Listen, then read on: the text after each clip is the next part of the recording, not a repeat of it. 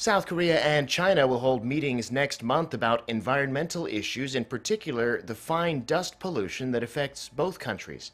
The Ministry of Environment in Seoul says the 23rd Korea-China Joint Committee on Environmental Cooperation and the Environmental Cooperation Center Committee will meet in Seoul next month. South Korea has frequently issued fine dust alerts over the past few months, mainly due to the influence of yellow dust and smog coming in from China.